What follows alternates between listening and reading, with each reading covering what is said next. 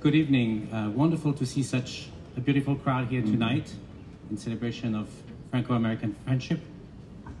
We have a piece by French composer Thierry Huillet from Toulouse, based on The Little Prince, and we will play the excerpt that has to do with the planets. And because this excerpt has to do with the planet, we have a very special guest tonight to narrate it. Dr. Sian Proctor, who is an astronaut and was aboard SpaceX very recently. And the voice of the Little Prince will be rendered by Maxime Carrard. I'm very excited to have this first ever concert of the National Chamber Orchestra, a brand new ensemble made of members of the Baltimore and National Symphonies, one of the very finest orchestras now in the area. Please enjoy this around 12 minutes excerpt of the Little Prince. Thank you.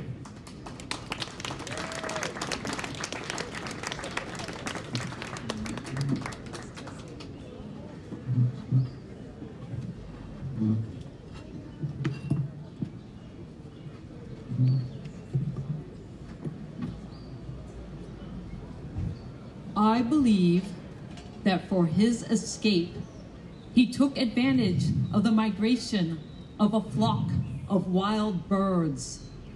On the morning of his departure, he put his planet in perfect order.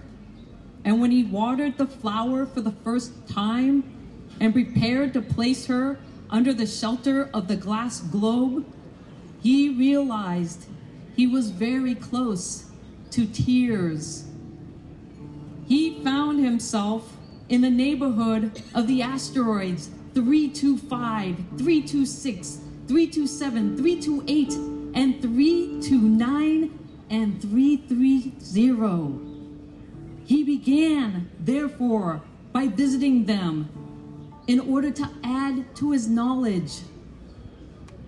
The first of them was inhabited by a king, clad in royal purple and ermine. He was seated upon a throne which was at the same time both simple and majestic. Ah, here is a subject. He did not know how the world is simplified for kings. To them, all men are subjects.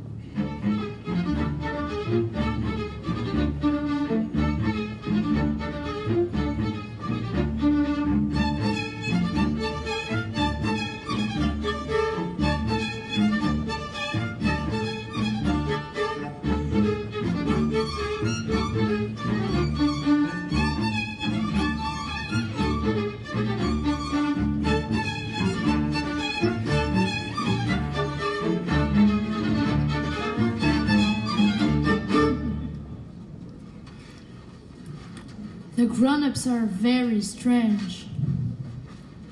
The second planet was inhabited by a conceited man. I am about to receive a visit from an admirer.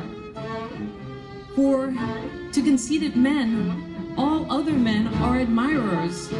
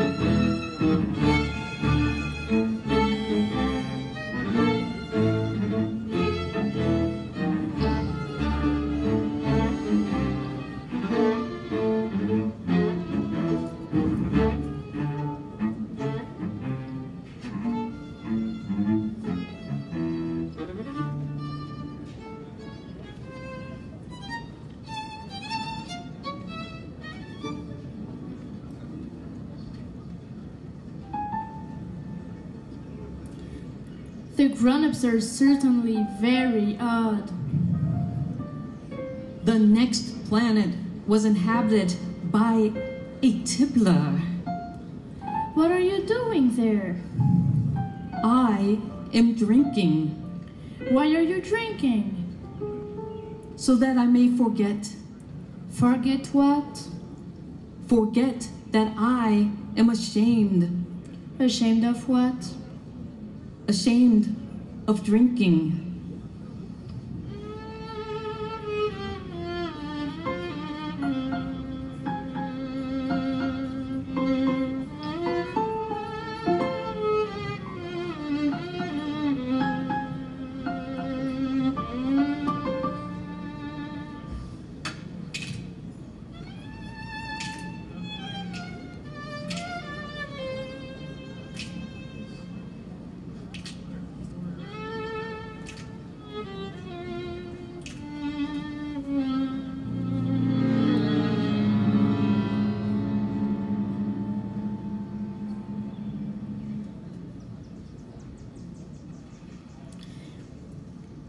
The grown-ups are certainly very, very odd.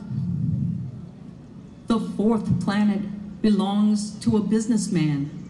This man was so much occupied that he did not even raise his head at the little prince's arrival. You own the stars? Yes, And what good does it do to you to own the stars? it does me the good of making me rich. And what good does it do to you to be rich? It makes it possible for me to buy more stars. How is it possible for one to own the stars? I myself own a flower, which I water every day. I own 3 volcanoes, which I clean out every week. It is of some use to my volcanoes, and it is of some use to my flower that I own them. But you are of no use to the stars.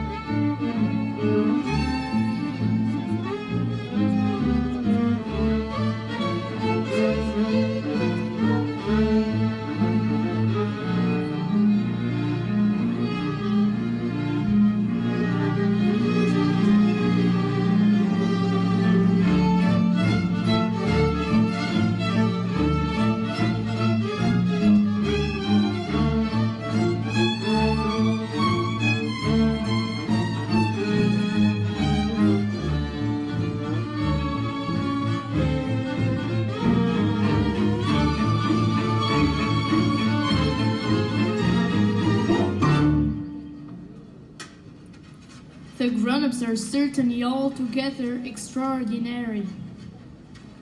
The fifth planet was very strange. It was the smallest of all. There was just enough room on it for a street lamp and lamp lighter. It may well be that this man is absurd, but he is not so absurd as the king, the conceited man, the businessman, and the tipper. For at least his work has some meaning. When he lights his street lamp, it is as if he brought one more star to life, or one flower. When he puts out his lamp, he sends the flower or the star to sleep. That is a beautiful occupation, and since it is beautiful, it is truly useful.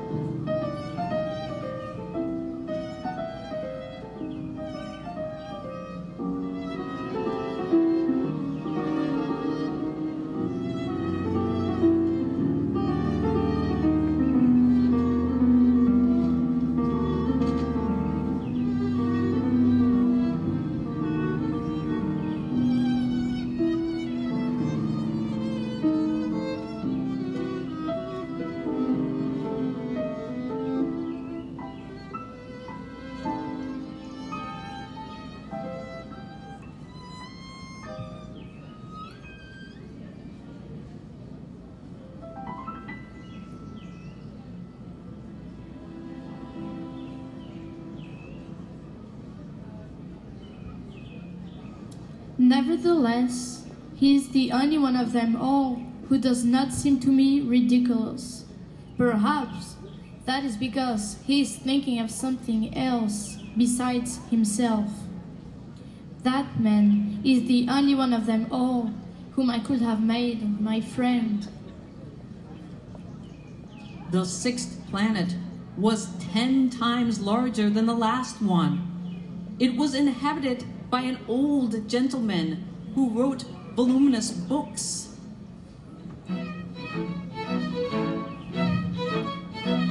What is that big book? What are you doing? I am a geographer. A geographer is a scholar who knows the locations of all the seas, rivers, towns, mountains, and deserts. That is very interesting. Here at last is a man who has a real profession.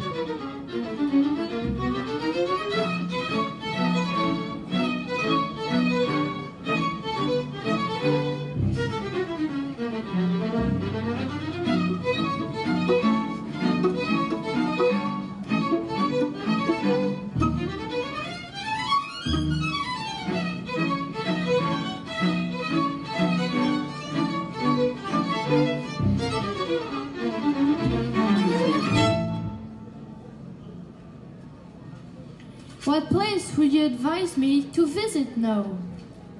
The planet Earth. It has a good reputation.